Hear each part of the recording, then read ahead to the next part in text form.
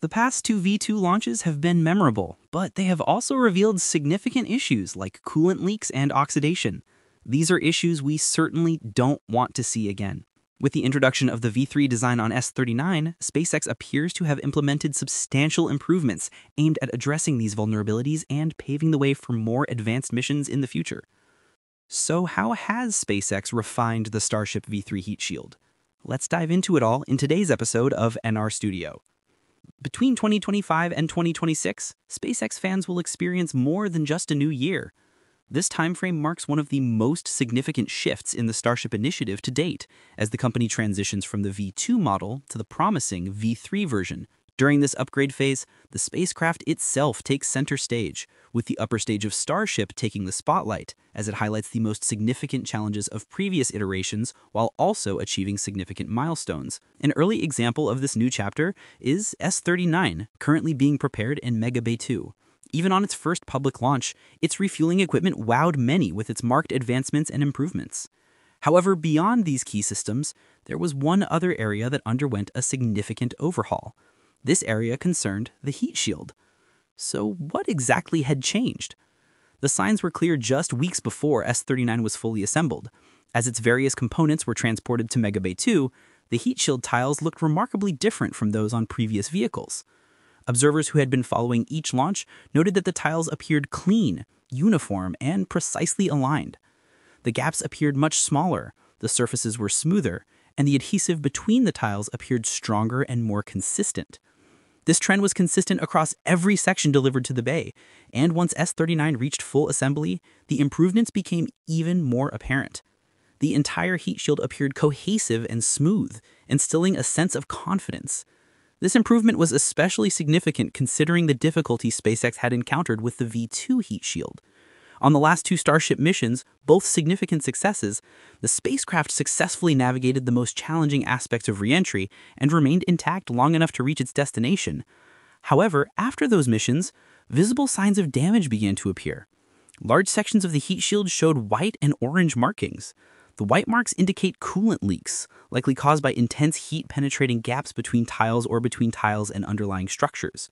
The orange marks indicate oxidation that occurred when the coolant reacted with the metal test tiles used on the V2 spacecraft components. Together, these challenges underscore the weaknesses that still needed addressing, particularly in a variant intended mainly for evaluation.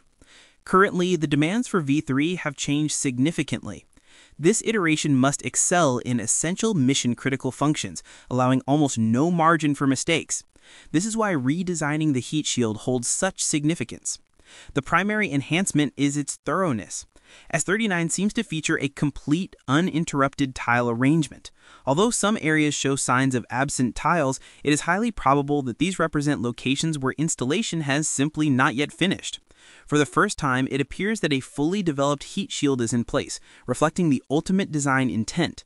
This permits SpaceX to assess the overall system at peak function and recognize any remaining issues that require fine-tuning. The second enhancement concerns the tile design itself.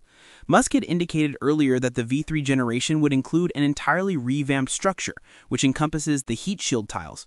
SpaceX may have modified the tile compositions, enhanced the materials, or introduced new components to minimize cracking and avert damage during the intense heating phases of reentry.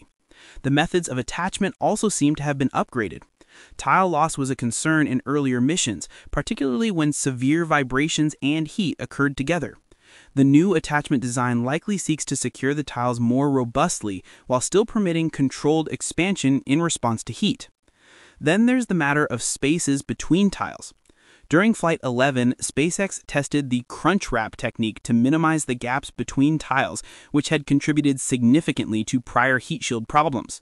Although that method demonstrated encouraging results, it was not entirely flawless. V3 will very likely implement an advanced version that better seals these gaps while still permitting the necessary flexibility during extreme temperature fluctuations. One of the most notable visual improvements is the enhanced bonding at the corners of the tiles. Observing Ship 39's tile configuration reveals small white filler points where three tiles converge. These seem to be strengthened bonding agents aimed at eliminating microgaps that previously allowed heat to infiltrate the underlying cooling system. These minor enhancements collectively signify a substantial advancement in dependability. All of this elevates expectations tremendously for the inaugural V3 mission. The heat shield of S-39 is more than a mere upgraded part. It signifies the next crucial advancement towards a completely reusable and fully dependable Starship. And that future is on the horizon. With Ship 39 now completely assembled, its production stage is effectively done. The forthcoming steps are vital.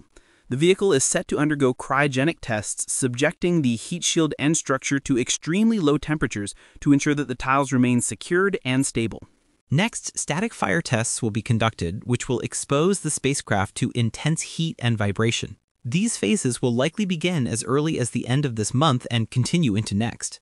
The real test will follow. Flight 12, targeted for launch in January, will subject the V3 heat shield to the full intensity of atmospheric reentry. This shield will face temperatures, pressures, and aerodynamic stresses exceeding those experienced during ground tests. Are you excited to see the first performance of the enhanced Starship V3 heat shield? If so, please say of course in the comments below. Don't forget to like and subscribe to stay updated on SpaceX's journey. The long-term significance of the Starship heat shield goes far beyond a single test flight. It serves as a critical support that allows the Starship upper stage to safely return, and is crucial to achieving the level of total rocket recovery that SpaceX has envisioned from the beginning. This recovery strategy involves more than just a splashdown in the ocean. The focus is on returning Starship intact so it can be captured, reinserted into the launch rotation, and prepared for its next mission with maximum efficiency. This is at the heart of SpaceX's ambition for a truly repeatable and cost-effective launch system.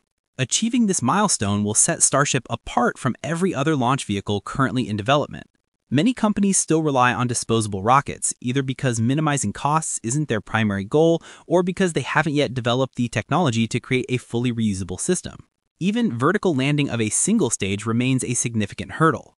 SpaceX has achieved this with two separate recovery methods. Falcon rockets land on drone ships stationed at sea, while the Starship project seeks to utilize the Mechazilla arm for direct capture, eliminating the need for landing legs and simplifying the overall recovery process. Only one other company, Blue Origin, has successfully landed a booster on a drone ship. However, this achievement comes after 25 years of development, and they still have a long way to go before they can achieve the record-breaking reliability, cadence, and performance that SpaceX has demonstrated with Falcon. Even then, the New Glenn system is still not partially reusable, meaning its long-term efficiency will never fully reach the capabilities that Starship will achieve once it becomes fully reusable. Of course, recovery is only one aspect of this equation. Actual reusability depends on the effectiveness of the heat shield during reentry. The tiles must keep Starship in good condition for quick and easy repairs. That's it for today's episode. See you in the next time.